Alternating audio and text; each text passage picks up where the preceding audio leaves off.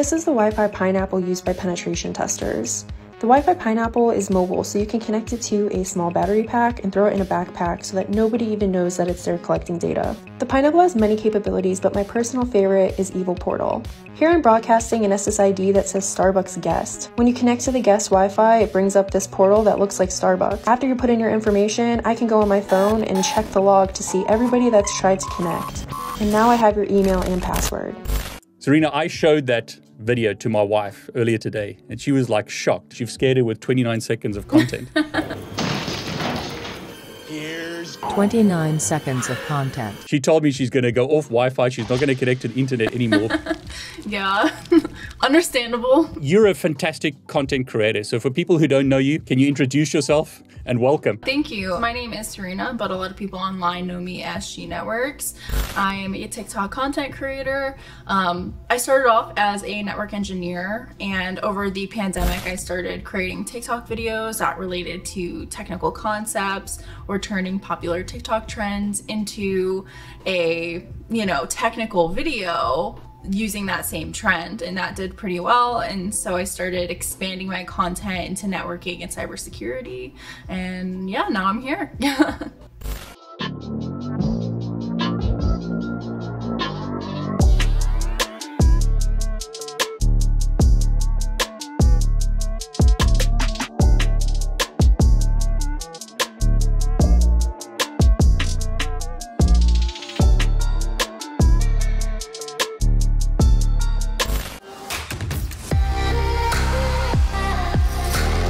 I want to thank Cisco for sponsoring this video. True or false? You need to pay a yearly license fee to use Cisco devices such as these. Answer is that is false. These devices can actually be upgraded without even logging into Cisco's website. These three switches are Cisco Business switches. Here we have a Catalyst 1000 series switch, and here we have a Cisco Business 110 series switch. This is an unmanaged switch. This is a layer 2 switch. This is a smart managed switch, and this is a layer 3 switch. The cost of these layer 3 switches is from $270.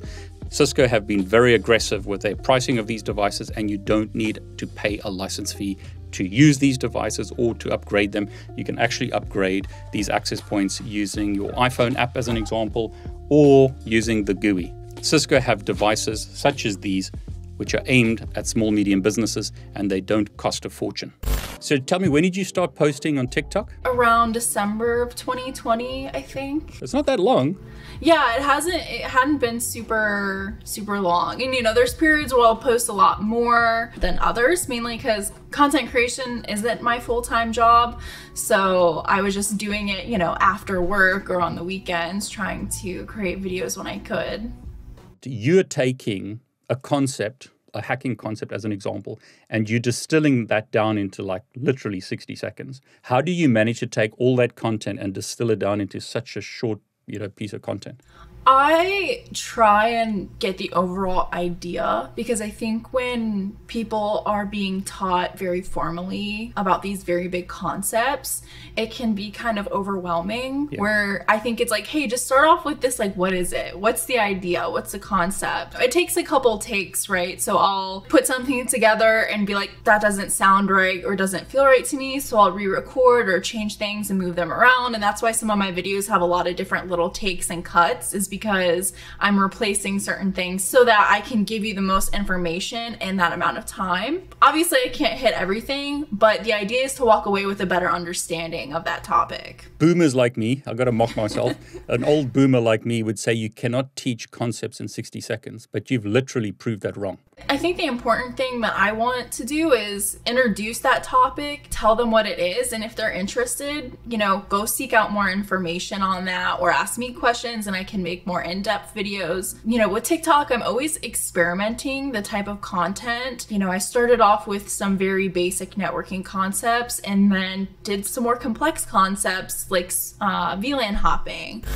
Secure your switches because we're talking about VLAN hopping. If I was going to attack a network, I would go for layer 2. You can find a lot of lazy configuration at layer 2. We're talking about the switching side of networking before we even involve IP addresses. The first way to accomplish VLAN hopping is through switch spoofing. I'll pretend to be another switch and try and convince a legitimate switch to form a trunk link with me. If I can connect to a port that allows for trunk negotiation, then I'll have access to all the VLANs going through that trunk. Once I have access, I can start collecting data. Make sure you configure access ports for any port that absolutely doesn't need a trunk. Another common way to VLAN hop is double encapsulation.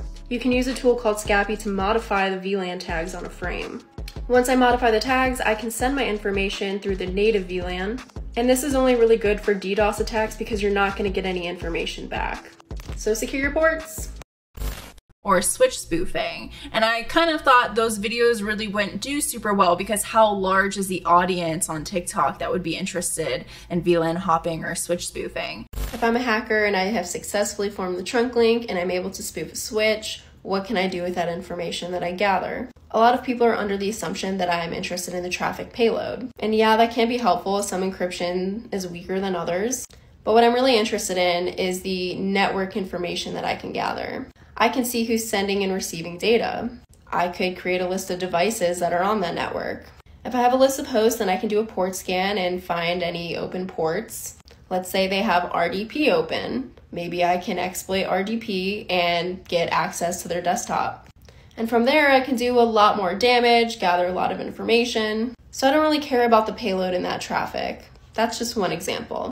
I was surprised, you know, sometimes you don't know what content you're going to put out thinking, oh, this is only really going to apply to a few people. And then, you know, you might hit 100,000, 200, 300,000 views. And I was very surprised. It's interesting because I actually created YouTube videos, and I've got to like pump my YouTube videos with Scapy, doing exactly what you described. But you, in such a short time, explained the concept. But tell me about the audience. Is it a very young audience? Are you trying to get people into cyber, into networking? Is that what you're finding that's happening with your content? That is the idea, and that's what I would like to do. And TikTok in general, I think, is a little bit younger of an audience. So you kind of get people from all over the world who are interested in these concepts. But then you have people that have worked in the field for maybe a decade or more, and they're just interested in, you know, tech changes, and there's new concepts with development and, you know, infrastructure as code or different security issues and vulnerabilities. So they like to see that content too, because sometimes you forget things like certain concepts. I'll have to go back and Google like, oh, I've definitely learned this at some point, but it's been a while since I did that. So having that refresher, I think, is great for people who are interested too. Different ways that hackers can attack your network. Let's talk about DHCP. DHCP is a protocol that allows your computer to dynamically receive an IP address without you having to manually enter any information. It does this by broadcasting requests out to a DHCP server, and the DHCP server will grab an IP address out of its pool and assign it to you. An attacker can continuously ask for IP addresses until there's no more addresses left in the pool to give out. And this is going to cause a problem because now real people who need addresses aren't able to get any, and this is going to cause a denial of service. This specific attack is called DHCP starvation. The next attack is DHCP spoofing, and when your computer is broadcasting out and asking for an IP address, everybody on the network can see it. So this means anybody can respond to it. The attacker can sit there and say, hey, I'm the DHCP server, here's an IP address, and you should send all of your traffic through me. I'm the gateway. And this is a type of man-in-the-middle attack. Like all content creators, you get the people who love it and then you get the haters. Let's ignore the haters for the moment.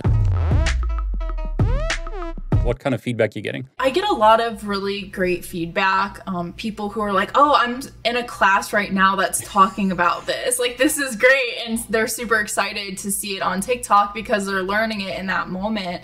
And, you know, just people who are interested in the new cybersecurity stories, or just kind of some explanations when there's big outages. I'll go and talk about potentially why that might be. That outage, you know, I had a video on the Facebook outage when their BGP routes disappeared off the internet.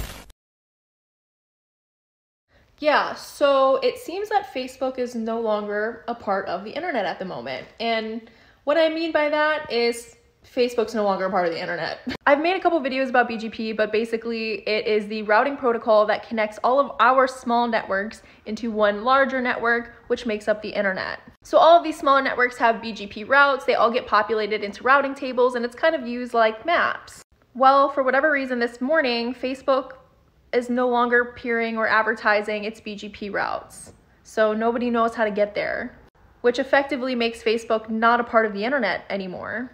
Yes, this can be fixed though, it's not like a permanent thing, so don't like worry too much about that.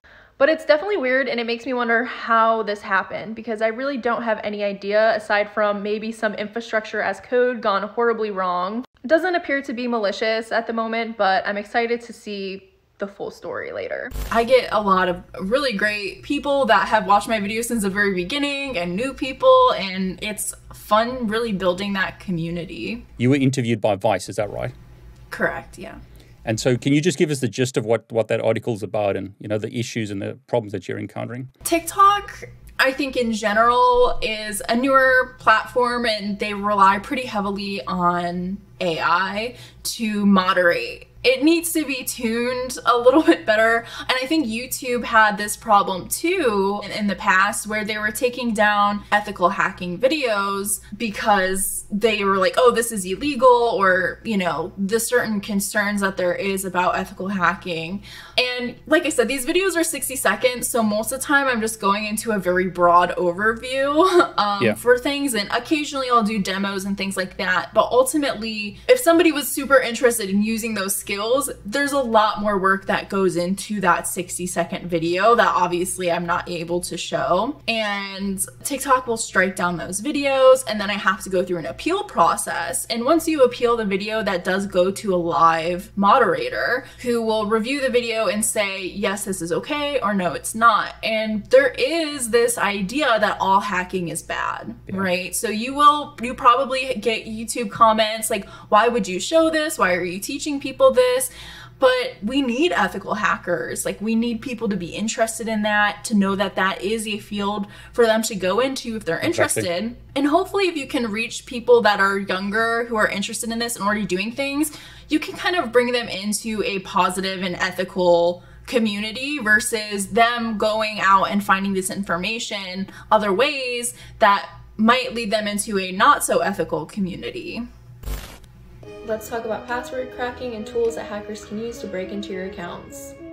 I want admin access into this blog, so I'm going to assume the username's admin, but I don't know what the password is. We can use a tool called Hydra that will help us break into this account. Hydra's already installed in Kali Linux, and here's how you can use it.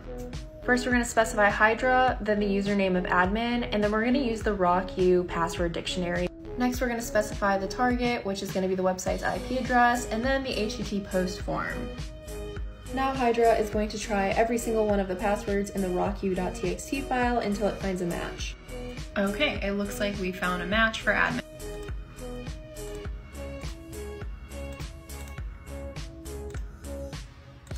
And we're in. You've got to get people interested in tech. And I think what you're doing is an amazing way to do that. I always say, like, if they look at your content and they see, like, you're doing the Hydra attack, you're actually showing how to hack a website. But it's like, okay, you show me in 60 seconds the coolness of it, but you have to go and learn all that stuff. And that's where they get into, like you say, the ethical hacking community and learn, like, go and try Hack Me or Hack the Box, get into that stuff. You make it look so simple when I look at these videos, but I know as a content creator how difficult it is to get demos to work. So, I mean, give us an example. How long does it take you to put together like one of those 60 seconds? What's the worst you've ever done? Like, has it been days or? A lot of the HAK5 stuff that I have done takes quite a decent amount of configuration and setup before I actually get to the recording part and demo part of the video. What I do a lot of times, if I am doing a Hack the Box or try Hack Me, I'll get a little bit of inspiration from there. And then it's kind of nice because it's like, all right, I'm learning and doing these things, but then I can kind of incorporate content on. So it's a little bit more streamlined for me.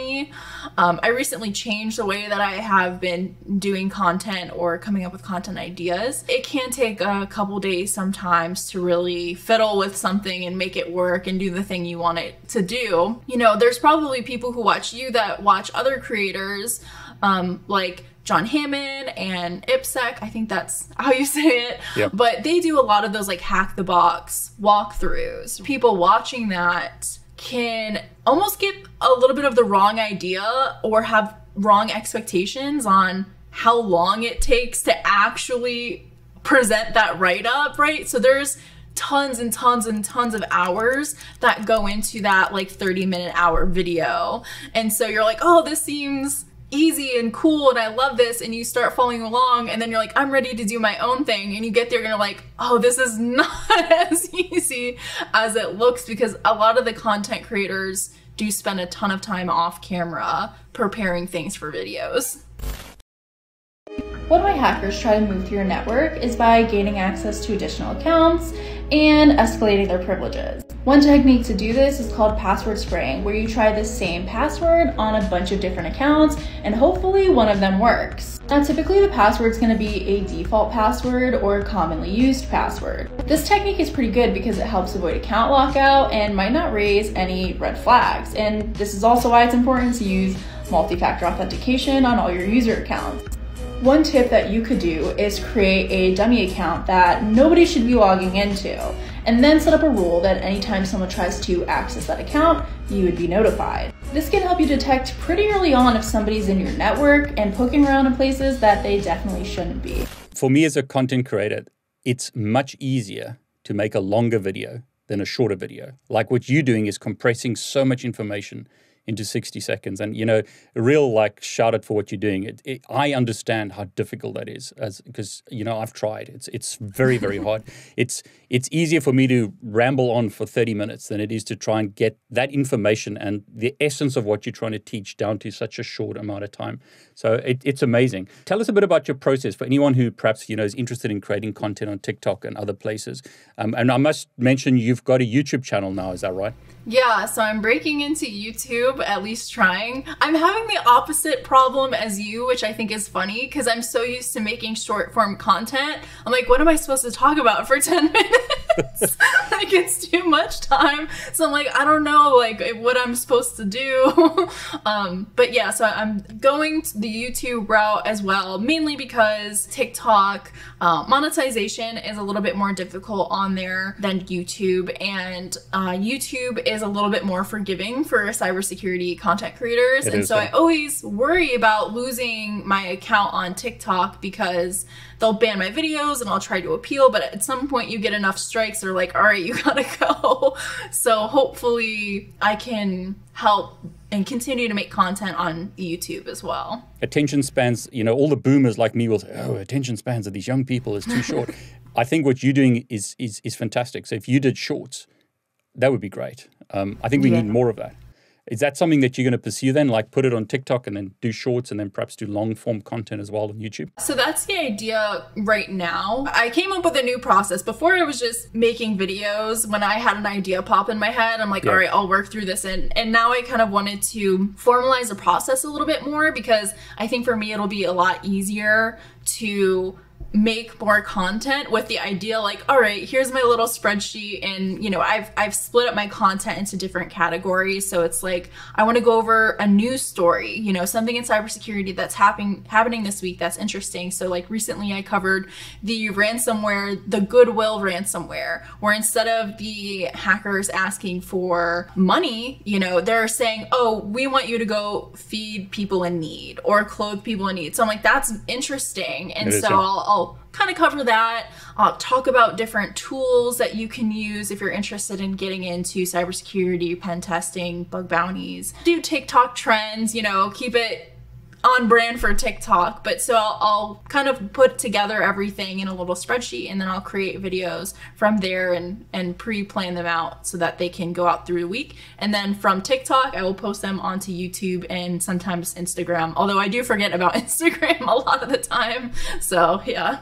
Let's talk about process. So do you just film on your phone, or do you film with like a camera and then edit it? Or just give us a bit like behind the scenes. How do you go about like creating this content? Yeah, so I experiment a lot. So when you look at the Wi-Fi pineapple video, a lot more editing went into that than I typically do, mainly because I'm just kind of like, is it worth the time, right? So are you getting a good return on like, hey, can I get the same amount of interactions and get the same point across with less time putting into that video? But most of the time I'm just recording on my iPhone, nothing special or fancy or anything like that. Just me and my phone and the in-app TikTok editing. I've heard this about TikTok. Tell me if this is sort of true. If you spend hours and hours and hours editing a TikTok video, it doesn't do well, and then you just do some random thing with your phone and it does well. Yeah, that is very true. I think, you know, there's a lot more production into YouTube than there is for TikTok. And I'm learning that too, because I know what people like and want to see on TikTok, but on YouTube, I'm like, it's a little bit different, right? So people expect different things. People want to have that feeling like they're just having a conversation with you, that it's more just kind of one-on-one, and it doesn't feel like a big production. It's a little bit more raw than you would maybe find on YouTube sometimes. This file contains 32 million passwords, and you're probably wondering, why can anybody access a file that contains 32 million passwords? Well, in 2009, a company called Rocky was breached using a decade-old SQL injection, and 32 million user accounts were compromised. The passwords were stored clear text, so you could see the email address and the password for every single account user. They were all compiled in the rocky.txt file and are used for dictionary attacks. Here are the most common passwords that were used in that file. Now, a lot of companies obviously don't store passwords in clear text anymore. However, even in 2018, T-Mobile was caught storing customers' passwords in clear text, thinking they were unbreachable.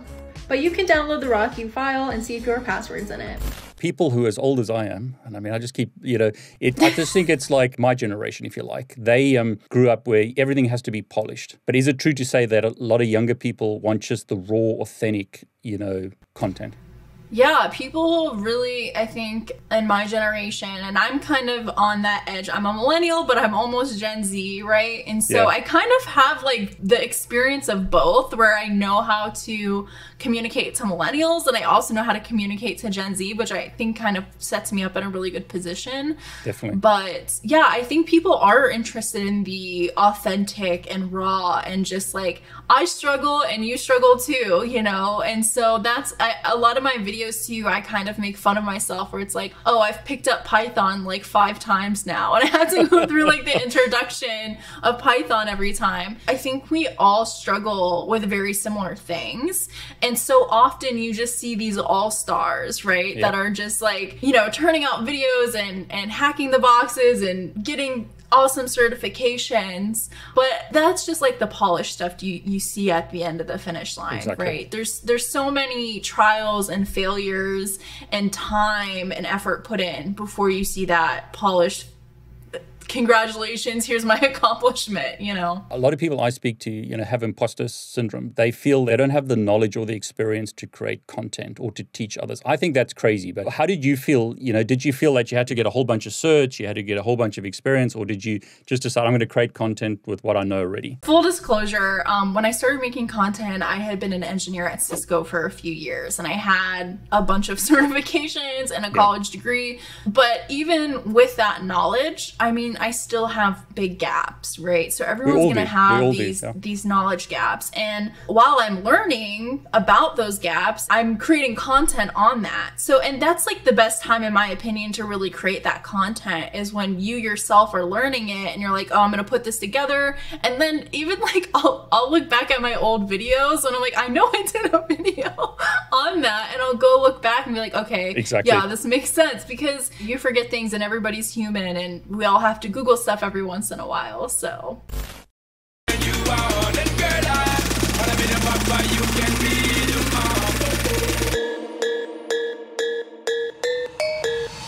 I like to say that as an encouragement for everyone. I don't think it's necessary in today's world to, you know, get 10 years experience or 20 years experience, or whatever, you know, some kind of milestone that people put before you start sharing with the community. You can share your journey.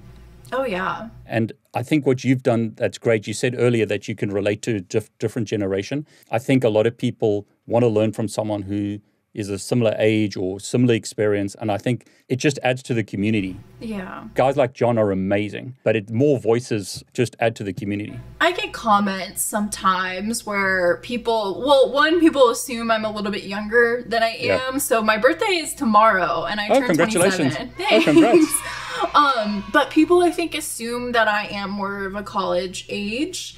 And so, you know, you're going to get mean comments no matter what. Like, you can have all the certifications, credentials, all the experience in the world. Someone's going to have something negative to say. Always. Right? Always. So sometimes they hurt. and that's okay. And you just gotta eventually just brush it off. And, you know, at the end of the day, like I love making content and it makes me happy. It's something that I really enjoy doing. And that person's not happy, and that's why they're, you know, writing mean comments. Like, haters will be haters. Yeah, exactly. So aside from content, just consistency. I know it's like the corny phrase of consistency is key, but learning something a little by little every single day is great, because that's how you get that knowledge over time, and you become an expert by just learning a little bit and a little bit every single day, and just continuing to be okay with being uncomfortable and being open to learning new things, and saying like, hey, I'm probably not going to be very good at this in the beginning, but I'm just going to keep working at it until I am semi-decent at it. There's days where I feel like I know it all, and then I wake up the next morning and I'm like, wait, none of that makes sense. And then later I'll feel like, oh wait, it's all clicking, and then it's not. For years and years and years, the best way to learn is to teach. The amount of work you've had to do for some of these videos, you know, you make it look so simple, as I've said, but you know, you've got to have done all that research. You've got to have learned how it works, and then you've got to present it in an easy to understand fashion. That means you're learning a lot, I would say, in the background. Oh yeah, I'm learning a ton, which has been fun. And that's how I ended up moving from a network engineer role into now I'm a pen tester. Which is a big jump, and I'm excited, and now it's just more stuff to learn. But, you know, through all that experience, it got me to a new phase, which I'm super grateful for. Good question. I get this a lot. I have a bachelor's and an associate's in computer information systems with a concentration on networking and information security. Currently, I'm in a master's program, and I'm studying data center systems engineering. You started at Cisco. Was that your first job? Is that right? That was my first job out of college. Yeah, I worked at Cisco Tech.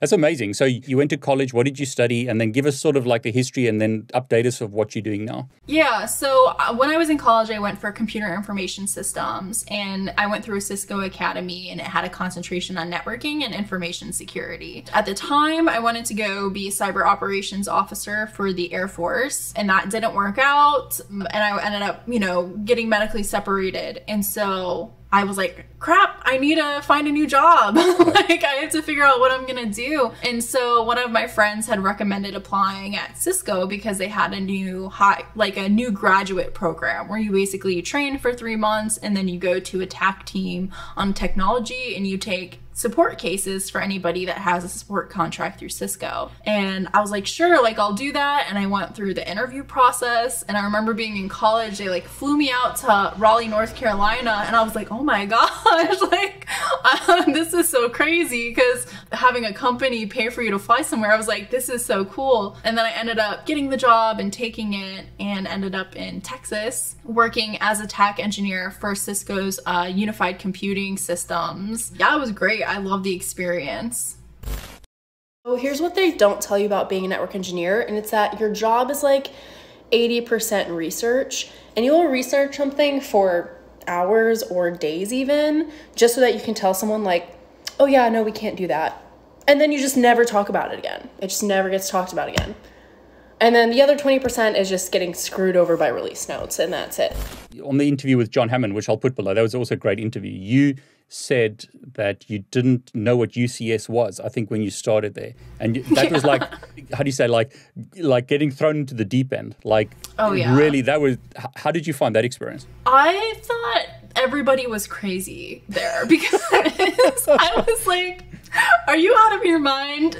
Because when I was learning Cisco, I learned about, you know, Catalyst. I learned all the enterprise route switch. Yeah. And UCS is a data center technology, and it's servers, and there's a lot of virtual networking in it. And I was like, how am I going to take cases for people who have been working on this product for a decade? Like, what am I, this like new college grad, gonna tell them that they don't already know? And so it was a very scary experience. I mean, I was like, all right, like if they think that I can do it, then I'll give it a shot, you know? And it did help that, again, there was other people who were going through the same thing as me. So I'm like, okay, I don't feel alone in this, you know, they're going through it too. And so eventually, you know, I got there, I did training, and I just started taking cases. and you just learn. And sometimes you see the same cases. Sometimes you see something that nobody's ever seen.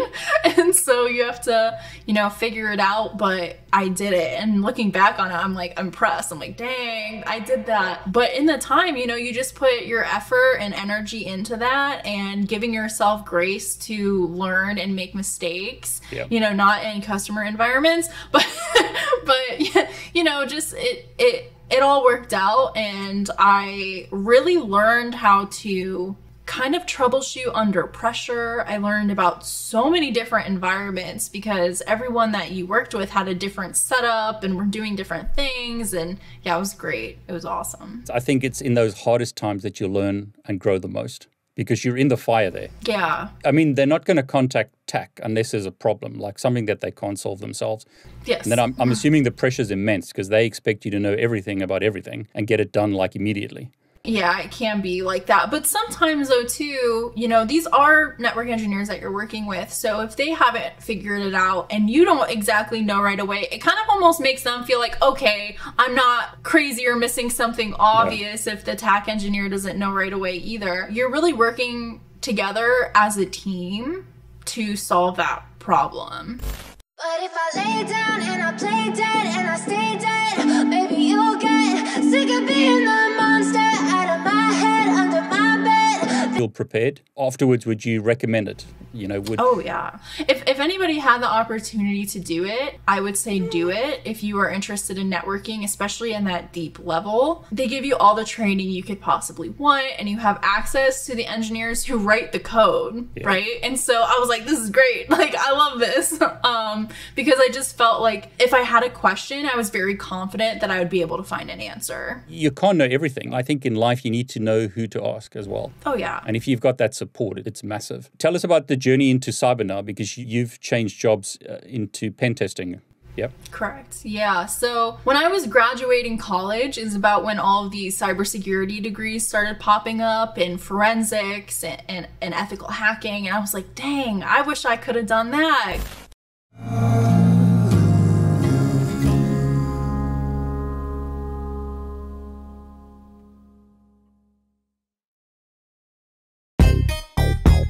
It was really interesting to me, and while I did learn a lot of security stuff in my degree, I was very interested in becoming more security focused. I started making a lot more security TikToks, doing Hack the Box, Try Hack Me, CTFs, watching other creators' videos who have been in cybersecurity for a long time. And then I eventually applied for Black Hills Information Security, which is the pen testing company that I work for. The reason that I really liked them is they also provide a ton of free information and free training for people who are interested in cybersecurity. So I was like, wow, this seems like a match made in heaven. I'm like, I love making cybersecurity content, and that's what they were doing. And so, you know, they had, I think, a similar belief as I did, and now I'm working there and learning to be a tester. This looks like a USB adapter, but it's actually a keylogger used by hackers and penetration testers. While plugged into your computer, it's going to log everything that you type, and these logs can be accessed remotely by the attacker. They can even see a live stream of your keystrokes. The attacker can also upload malicious payloads and execute them from anywhere around the world. Then they can remotely exfiltrate your data. So will you do content for them as well? Yeah, the idea is to kind of do my content and their content and come up with ideas and topics that people are interested in learning about, and hopefully just be able to share even more information. So I always ask this question because, you know, as a creator, I think it's changed my life. Did you find that, you know, creating TikTok, being so active on Twitter and social media opened doors for you or made it easier? How did that affect, like, sort of your journey? Yeah, sorry, my dog's snoring. No, don't worry. No, that's fine. You got to show us. Show us. She's just like, hello. Oh, that's brilliant. Anyway, I'll let her take her nap. So yeah, I think that really did help because I did get a lot of offers from people who really liked my content and just, like you had said, were kind of impressed that I was able to make these concepts so digestible in a short period of time. And you really have to understand what you're teaching about when you do that, right? Yep. You have to really fact check, double check, put it all together. And again, that was something that I was doing completely on my own, right? I wasn't getting paid to do it. I just had that interest. And I think that's what a lot of people are looking for. I mean, I'm sure if they're subscribed to you and watching these types of videos, they're most likely not getting paid for that either. And they're just interested in learning more. And that's a really awesome trait to have. Some people just aren't interested in learning about it and going out there and seeking information. You're always going to be ahead of what you could be because you're doing more than just the bare minimum, right? For someone like me, if I want to employ someone, I always have this thing, show me your work. If you have two candidates for a position and one of them just gives you a resume and it's just a piece of paper, and then the other candidate is like got TikTok videos, or it doesn't matter, it doesn't have to be TikTok or whatever it is, and you can see what that person is doing, you can very, very quickly get an idea if they know what they're talking about. Just as you said, I mean, I'm amazed that you can take so much information and condense it into such a short amount of time. And that in itself is a skill. But it's like, you obviously understand what you're doing because you explain the important points in that short amount of time. I think it's the new resume, if you like. If you can put content out there, it really, in my opinion, makes a huge difference. Yeah, and there's so many options for content, like blogs, podcasts, and that's the thing. You just have to enjoy doing it, right? Because at the end of the day, numbers are numbers, and it's great to have followers and it's great to build that community, but that will eventually come when you continue to put out content. But the main person you want to be doing it for, especially in the beginning, is yourself.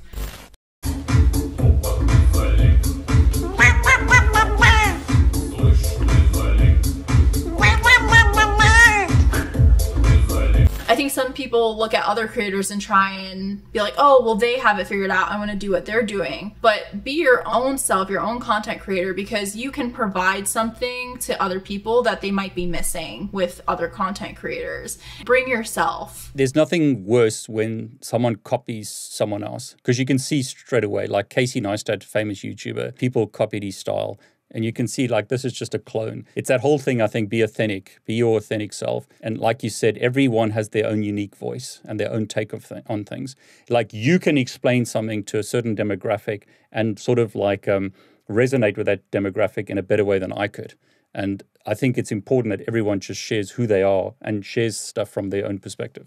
Yeah, no, I agree. I think the authenticity and, like you said, you sometimes see it's like, oh, this is very similar or just kind of a copy. And I get why people do that because it's like, oh, obviously this works, right? But if it's not authentically you, then you're not going to do it the best because somebody already did it the best. So you're going to do your own thing the best because that's you. If that makes sense, right? Hopefully that's exactly right. No, it does. I mean, it's like there's only one John Hammond. Right. I'm not going to try and do what John does because he's the best at what he does. There's only one of you. So be you. I think that's advice for anyone who wants to start out in like creating content. I'm a strong advocate of put your content out there. I think Mr. Beast put it really well. Your initial videos are going to be terrible, and that's fine. You're going to learn. There's no better way to learn to create content than to create it. Has that been your experience? My content has changed so much since I've started, just because you learn what you like, what's easy, what comes naturally to you, what other people like, and it's a very evolving process, and which is great. I mean, that whole idea is everything you do for even learning networking. At the beginning, it's like, oh, I kind of understand it, and the longer you do it, the more you kind of refine that skill. And it's same thing with content, video creation, blogs, writing, all that. Yeah, practice makes perfect, as they say. Yes. Just keep practicing and you'll just get better. I'm a networking person for years, and you started in the networking world. Did you find that it helped you a lot when you started getting into cyber, and is it helping you at the moment? Oh yeah. I think the biggest thing is you already have the vocabulary. Yeah. Which is great. I mean, there are some things where you're gonna have to learn, but even when you're like, what is cross-site scripting? You can go look that up and you understand all the language that they're using to describe that. And that is such an advantage because it's like, oh, I already know all these protocols. I already know how all of these things connect together. And having that background knowledge it gives you such an advantage when you're switching versus if you're just kind of starting out. BGP, the routing protocol that holds the internet together, has a pretty significant flaw. See, the internet is made up of a bunch of smaller networks that all connect together to make one massive global network. And the way that this is done is through a protocol called BGP. The problem is that anybody that has control over a BGP router can advertise any routes that they want and pretend to be anybody that they want, and this has kind of caused a big problem. See, this is called a BGP hijacking attack, and it's a bigger issue than you would expect considering you have to have access to a BGP router to do this successfully. But here's an example of a Russian ISP advertising routes for Google, Facebook, Apple, and Microsoft, and this causes big outages and really frustrates these companies because there's nothing they can do to stop it. When these routes are advertised, traffic that's intended for those websites is actually redirected to this random ISP. And in this case, they used DNS hijacking, spoofed a cryptocurrency website, and then stole $152,000 worth of cryptocurrency. So let's talk about OSI, everyone's favorite. So networking lower layers. Yep. Are you finding now in cyber, you're moving more into the upper layers, like attacking websites, that kind of thing? I'm definitely in the higher layers, but it all is connected, right? So, I mean, one thing that you use a lot is the transport layer. So UDP and TCP, and there's a lot of different attacks or vulnerabilities that you can do or understand by really understanding the transport layer or, again, the protocols and things. Like the one video I did on BGP hijacking, I mean, at the end of the day, how these big attacks happen is it's usually not just one thing. It's a bunch of things chained together to make this attack happen. Any knowledge that you get is not wasted. Exactly like you said, if you understand networking or you understand something in tech, everything else is kind of connected to it. So let's talk about UCS, because that's servers and virtualization. That must have helped you a lot as well. Yeah, and the troubleshooting or log analysis, when I was working in tech, it was very heavy with log analysis because you would have to do root cause analysis to figure out what the problem was with troubleshooting. And so all of those things really helped me with testing, because it's like, oh, I need to go through logs, I need to understand Linux, which is a big one. Yeah. I need to understand Windows, servers, how those work, how virtualization works. So it was a big benefit as well. All that knowledge just adds to itself, and it's exponential. I find that it's not 1 + 1 = 2. It's like 1 + 1 = 5. If you keep adding these skills, you know, it helps you grow. What would you tell your younger self if you were 18 or I was 18? What would you advise us to do? I would explore as many possibilities and throw out the ones you don't like as quickly as possible. It's okay if you pick up something and you're like, I learned all this stuff, but it's not for me. Yeah. Don't feel bad because, like you said, that's not wasted time. It really, truly isn't, because you might pick up something there that you'll use later. So try out different types of, like, you can try out development, there's incident response, there's threat hunting, you could try networking, you could try learning cloud, which also is great to have a networking background. Yep. And whenever you find something that you're not that interested in, it's cool to say not interested and start working on something else and really figure out early on by trying out as many things as you can what you're most interested in, and then follow from there. Like I started off in networking and then I was like, hey, now I'm more interested in cybersecurity. I don't feel like I necessarily left an entire networking career behind because I took all that with me. Life's a journey, isn't it? And it's if you've done this for a long time, you get into different technologies along the way. Oh, yeah. I was just talking to someone earlier. I'd spent a lot of time learning OpenFlow. That's not something that actually got used in the real world so much, but that kind of understanding is not wasted knowledge, because that kind of like thinking or paradigm has affected other things like network automation. And, you know, it's fine to, you know, take different paths and do different things. So I really agree with you. We've been going for a while. What advice do you have, or any final words before we wrap it up, or is there anything you want to say? Thank you so much for having me on, because I know this is funny, but when I was in college, a lot of my friends would watch your video. Oh, wow. Yeah, That's and great. so it's funny now because it's like when people were studying for CCNA or all those things. When I was in college, not just, you know, baby networking person, and now it's like, wow, this really came full circle, you know? It does, yeah. So I'm like, that's awesome. It's possible because I, you know, made that content and put myself out there, and definitely took on some criticism. But, you know, just for people out there, like I said, I think the biggest thing that stops a lot of people from content creation is worrying about potentially nobody's gonna see it or care. But do it, again, like I said, do it for yourself and have it as a body of work to show other people or potential employers in the future, and follow whatever your interest is. Go where it takes you. I spoke to other people who've done the same thing, like Jeremy's IT Labs. He said he also was watching my content. What I think is fantastic is you've learned something from me, perhaps, or you know people who've learned stuff from me, but you're giving back to the community. And I find that if you give back to the community like you've done or like Jeremy's done, that only helps you in your career, because people notice when you give, and when you're nice, people notice that. Yeah. Yeah, I'm a big advocate, you know, create content like you said. And I love what you said, even if it's just for yourself. Yeah, no expectations. Do it. My YouTube channel has been going for years and years and years. I mean, the beginning content was awful. I look at some of my videos have got like 100 views. Even to this day, they've still got so few views, which for me is awful in today's terms. But, you know, don't despise the day of small beginnings, because, you know, you started nothing and it can only get bigger. Any last words? Because I'm waffling now. Is there anything you want to say?